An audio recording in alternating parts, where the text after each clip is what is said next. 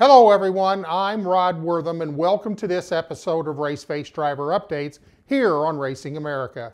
We only had 4 drivers in action this weekend, including the NASCAR Xfinity Series in Michigan, Trans Ams in Nashville, and Dirt Midgets in the Midwest, and Cars Tour at Hickory Motor Speedway. We also had a chance to sit down with both Grant Thompson and Cole Denton in this week's Spotlight interviews. We start with the NASCAR Xfinity Series New Holland 250 at the 2-mile ultra-fast Michigan International Speedway, where Sheldon Creed qualified his number 2 Whelen Engineering Richard Childress Chevrolet in 11th. Sheldon finished stage 1 in 12th, stage 2 in 21st, but raced his way back to an 11th place finish and currently sets 13th in points, 1 spot below the playoff cut line, but is going to need a win to make it with only 5 races left in the regular season. Up next for Sheldon, Watkins Glen International on August 20th, and you can catch all the action at 3 p.m. Eastern Time on the USA Network. Anthony Alfredo was also at Michigan in his number 23 Dude Wipes Our Motorsports Chevrolet. Anthony qualified in 20th, was setting 18th at the end of stage 1, raced his way to 6th at the end of stage 2, earning some valuable stage points, and eventually brought home a top 15 finish in 14th. We caught up with Anthony right after the race for his post-race recap. Not a bad day at all here in Michigan for our Dude Wipe Chevrolet Camaro. It was solid. We scored stage points, finished inside the top 15, and it's always good when you can take the car home without a scratch on it to make it better. So thank you to my guys. Appreciate all the support. Up next for Anthony, back to the road course at Watkins Glen on August 20th. Connor Mosack was in Nashville, Tennessee for the Big Machine Music City Grand Prix on the streets of Nashville. Connor qualified 4th in his number 28 Open Eyes Camaro. We caught up with Connor right after the race. Hey guys, ran the Trans Am race in Nashville this weekend. It's always a great weekend to be there for the Big Machine Grand Prix. Fortunately, we didn't get the win again this time. We were really close again. Started 4th, really should have been on the pole, but had our lap taken away in qualifying as the black flag came out right as I was finishing my lap. But they disallowed it and we didn't get to go back out when some other guys did. So started 4th, but we were able to take the lead by the 3rd corner, and we pretty much led 90% of the race. We started falling off a little bit at the end, and the leader got by us, and then we started closing back in on them right before the last caution came out. I feel like we were going to have a really good shot at them when we went back green, but they decided to call the race, and it ended under caution. So didn't get a shot back at him. I was a little, I made a little mistake that let him get by me. So I was pretty disappointed in myself, but I feel like I could have held him off, but wish we had another shot at him, and feel like we had good speed again. Just need to turn one of these into a win. So we'll be back for the next one at Watkins Glen in about a month or so. Connor captured the Young Guns Fast Lap Award and the Chill Out Keep Cool move of the race. Up next for Connor, ARCA Menard Series at Watkins Glen on August the 19th. We're going to take a quick break, and when we come back, we're going to have our first of 2 Spotlight interviews. First with Grant Thompson. So stay right there, and we'll be back with more Raceface Driver Updates here on Racing America. Hi, this is Cole Denton, and you're watching Raceface Driver Updates on Racing America. Welcome back. I had a chance to sit down with Grant Thompson. Here's a segment of that interview. Well, good evening, everyone, and welcome to this Raceface Spotlight with Raceface driver Grant Thompson. Grant, how are you doing this evening? I'm doing good, Rod. How about you? I'm doing perfect, man. For those of you that may not know Grant, and I can't believe that there's anybody out there that doesn't know Grant, but he's 16 years old. He's from Mobile, Alabama. He's been driving race cars since the age of what, Grant? I want to say about 6. About 6 years old. So he's got 10 years of experience. And We don't have a lot of time, so Grant, we're going to get right into the nuts and bolts of this. You just came off of an amazing weekend up in the Northwest and ran the Idaho 200 with Racing Dynamics and Travis Sharp. Tell us a little bit about the race. I'd like to know a little bit about, what it took logistically for you and your dad to go all the way out to Montana and spend some time in Idaho. So give us a rundown on that weekend. Well, this is my first time in the Midwest racing for Travis Sharp with Racing Dynamics. They're a really professional team. When I ran in California a couple years ago with Mike Neck, Travis crew chief for me a few times, and we were really well together. And he wanted me to come up to Montana and run a few races with them. And over the last few months, we got to work with each other and build something. And past 2 weekends, we just had a really good race. We showed up, looked at the track the first day, and really nice facility, quarter-mile racetrack, and practiced it pretty well. We adapted the track really fast, and actually qualified fifth, had a 6-car inverse to start outside pole in the feature, and just kind of shot out the cannon. We had a really fast race car. The top groove was a lot faster, in my opinion, than the bottom, and we were just able to kind of get away from the rest of the field. And I don't want to say it was a 2-car race, but we got out front, and then mainly the kid that has been racing there since he was little was right there with us. So we had a really good race, and me and Travis were really well to the whole race, just figuring out where I needed to be, where the car needed to be for the tire wear, and ended up making a few adjustments at the halfway break.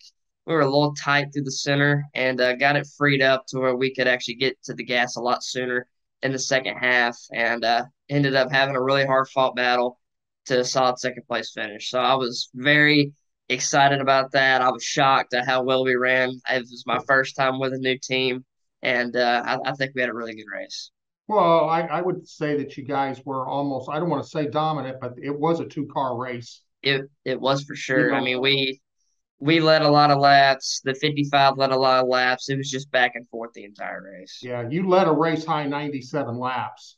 And the thing that impressed me was you raced very, very clean. Your first time there, you don't want to make a bunch of enemies up there, but you raced a very clean race. We'll kind of leave it at that. I shouldn't say that. I felt like you kind of got moved when he passed you for the lead, but it wasn't something that wrecked you. But again, you'll remember that the next time you go back up there, I think. And that's the thing. I talked to Travis about that. He's like, look, man, you came into his territory. This was your first time here. Right. You just wanted to race, earn these guys respect. And I feel like that's what we do. So. No, you guys did awesome. Absolutely awesome. So I do have one question. How the heck are you going to get that big trophy home? I was standing beside it after the race, and I was like, God, this thing's huge. And my dad's like, well, it's either we ride, I'm going to have to buy a plane seat for it, or we got to ship it back in a box. And I was like, hey, how about this? How about we ship it back in the box so I don't have to sit by myself? Because that thing was huge. I mean, it was about up to my chin, and it was just whoever made that did a really great job. It was a huge trophy. Yeah, I'd have to say that was one of the more impressive trophies that I've ever seen. So let's switch directions here a little bit. You've got some outlaw late model races coming up, hopefully with Sotex Motorsport. Are you looking forward to that? Absolutely. Colin Alexander, the owner of Sotex Motorsports, approached me a few months ago and was like, hey, do you want to race it one race and just see how you do? And we went to Pensacola. We qualified like 10th in it, and we ran the top 5 the whole race, and had a really good race. And then the next night in Mobile, we qualified 4th out of 5 and finished 3rd. There was 5, I'd say 5 of the best outlaws there were that night. And, we're just trying to work something out. I think it's going to work out pretty well. He's going to let us drive it a few times for the rest of the year, and, possibly the Derby to next year. It's a really good car. It's a BMF car, so it's a really good race car, and I think we can work something out. Well, I think it's awesome, Grant. So if you want to keep up to speed with Grant, check him out at GrantThompsonRacing.com. You can follow him on social media. So Grant, thank you for being with us. And with that, we're going to go back to the show. Good luck on the rest of the year, Grant. We're headed for another commercial break, and when we come back, we'll have our second spotlight interview with Pascagoula's, Mississippi young driver Cole Denton. We'll be right back with more Race Face Driver updates here on Racing America. Hi, my name is Hudson Bolger, and you're watching Race Face Driver Updates on Racing America. Welcome back. I had a chance to catch up with young Cole Denton on his magical drive to capture an INEX National Championship. And here are some highlights from that interview. Well, good evening, everyone, and welcome to this edition of Race Face Spotlight. Tonight, we're going to Atlanta Motor Speedway. Now, that's not where this young driver's from. He's from Pascagoula, Mississippi, but we're going to Atlanta Motor Speedway, and I understand we're right outside of turn 4, and we've got young 12-year-old, just turned 12 years old, Cole Denton. Cole, how are you doing today? I'm doing really good. We're sitting over turn 4 at Atlanta Motor Speedway at the condos. Well, I would have to say that in all of the interviews that I've ever done, this is probably the coolest one. As far as the backdrop, I can see the speedway out behind you. So that is awesome, man. How did you pull that off? Well, we've been staying here for every summer for the past 3 years at the condos at a turn 4, but we have it for these next couple weeks so we can go to Chris Motorsports Park, and we were supposed to be going to Atlanta today, actually, but they canceled it. Oh, they did. Well, let's get right into this unbelievable, amazing season and this journey that you're on chasing a national championship. So I'm just going to give a real quick recap here so that the viewers know exactly what you pulled off this year. It started with the Winter Nationals. You're the champion from the Winter Nationals. You won the Spring Nationals. Then you won the Furious 5 Championship, and that was at Atlanta Motor Speedway. Then you win Thursday Thunder Championship, which I know was a big deal for you because you've really been trying to chase that one. So you got those 4 deals. Now, I'm going to give the statistics here. 30 wins, 12 seconds, 2/3, only 1/4. So one time that you've raced in 45 starts, you've not finished on the podium. Cole, can you summarize this amazing season that you're having? It's really been amazing. I mean, before I'd have maybe 10 to 15 wins, but not 100-point wins. So this is really amazing to be winning all these national events. And to win Thursday Thunder was the big deal that I've been dreaming for years, to win Thursday Thunder, and I finally got it done this year. So it's been a really amazing season with only one non-podium finish. That is amazing. Now, let's talk about the Thursday Thunder, since you just kind of glow when you talk about that. I can remember you winning the first race on Thursday Thunder and us talking about, oh my gosh, I got a Thursday Thunder win, but then you go out and you win the whole dadgum thing. How cool is that? That was awesome. I was super excited to just get one win on the Thunder Ring, but to win 4 times and pull off the overall Thursday Thunder championship was really amazing. So let me ask you, what are you doing different this year that's making you so just a dominant force every time you show up? Well, really, the past few years I've been getting better, and me and my dad have been getting better at adjustments, and we've had some help learning, and I finally got to where I help him make the adjustment to go out and do better. So we've really been doing amazing on that, and it's been making our car work really good so I can drive it the way I like it. Well, I'll tell you what, I think your dad should win like the national crew chief, father. You know, your mom is so involved with everything that's going on. The whole Denton family is into this, and it's just this amazing ride that you guys are on. So we don't have a whole lot of time left in this interview. So I want to talk about this national championship, what your insight is to that and what you've got to do so that when the season's over to be crowned the national champion? Well, really, I just have to get a top 2 at nationals and hope that my biggest competitors don't beat me. So I cannot afford to wreck out. I have to get a podium in order to keep defending and maybe win the national championship. So it's going to be really, really, really tough to get it done. But hopefully we can. And the national event will be in a month from now. And at your favorite track, Atlanta? One of my favorite tracks. One of your favorite tracks. Okay. Well, I think you've got a pretty good chance of winning that. So for those of you that want to keep up to speed with Cole, you go to ColeDentonRacing.com. You can follow him on Facebook at Cole Nation Racing. And Cole, we want to wish you good luck. I look forward to interviewing you in a couple of months and calling you the 2022 National Bandit Bandolero Champion. Cole, thanks for being with us tonight. Thank you. Well, that's it for this week's Race Face Spotlight interview. So now back to the show.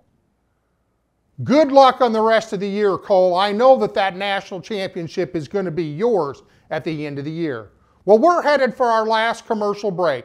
And when we come back, we'll check in on Caden Honeycutt and the Cars Tour Throwback Makeup Race at Hickory Motor Speedway, and Jesse Love slinging some dirt in the Midwest. So we'll be right back with more Race Face Driver updates here on Racing America. Hi, my name is Jake Wellman and you're watching Race Face Driver Updates on Racing America. Welcome back. Caden Honeycutt was at Hickory Motor Speedway for the Cars Tour 276 after the race was rained out last weekend. Caden was in the number 45 throwback paint scheme honoring modified driver Perk Brown. Let's check in with Caden for a race recap. Hey everybody, it's Caden Honeycutt. We just finished up at Hickory Motor Speedway last night for the makeup race for the Throwback 276 and the Cars Tour Late Model Stock Series. What an amazing race for us, honestly. Started 7th. Made our way up to the top 3 rather quickly. Ran second most of the night. And when it was time to go after the rain delay, I think it messed up our car a little bit, got a little bit too free. And unfortunately had to settle for 3rd. But if people followed us the whole season, they would know we had an amazing run this time. Last time we were at Hickory, started 25th and finished 7th and struggled all weekend. Just a major improvement. It shows how much we've worked hard from my family, my mom and dad, Autos by Nelson Motorsports, RNS Race Cars, Marcus Richmond, everybody helps me on this deal.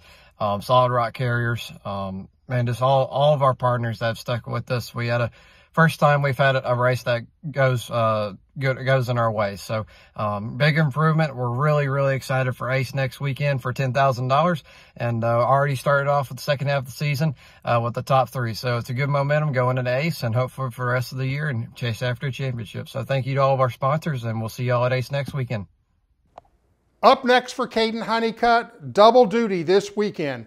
The Cars Tour at Ace Speedway on Friday night and the Camping World Truck Series at Richmond Raceway on Saturday. Jesse Love was at I-55 Speedway in Peevely, Missouri for the POWRi National Midget Series Ironman 55 in his number 84 Mobil 1 Chad Boat Motorsports Midget. We caught up with Jesse to get his take on the weekend. Hey everyone, it's Jesse Love. Just got back from Peevely, Missouri. First time outdoors in a midget in 2 years for Chad Boat Motorsports, and overall a really fun weekend, kind of knocking the rust off, getting back in the swing of things, and kind of relearning a few things too. And overall had really great speed. We went quick time, and overall just had 2 great qualifying performances, and car was really fast, went forward in our heats, and overall just needed to make a few less mistakes in the future to be in a position to win, but still walked away with a top 10 on the Ironman 55 night. So decent weekend all around, a ton of speed, so I'm looking forward to going back in a midget next time and making a few less mistakes and being in a position to win. Up next for Jesse, ARCA Menards Series at Watkins Glen on August 19th. Other race face drivers seeing action this weekend include Cassidy Hines returns to her number 3C Super Late Model at Colorado National Speedway on August 13th. Casey Klein will be at Irwindale Speedway for the Hot Summer Nights Pro Late Model race with Nate Clower Motorsports. Brody Moore will be at Colorado National Speedway for the Challenge Cup 150 Pro Late Model race. And Grant Thompson will be back at Five Flags Speedway for the Outlaw Late Model event with Sotex Motorsports on Friday night. Hudson Bolger returns to Chris Motorsports in his Can-Am Byron Outdoor Superstore Legend car. Cole Denton will be at Chris Motorsports Park going for 12 wins in a row in his number 46 Mellow Yellow Bandolero. Well, that's it for this week's Raceface Driver Updates. And remember, if you've missed any of our shows, you can get caught up at raceface.tv on demand. Don't forget to follow us on social media. As always, we encourage you to support local racing in your communities. We'll be back next week with more from your favorite Raceface drivers. So go out there, have a great race week. I'm Rod Wortham. Thanks for watching.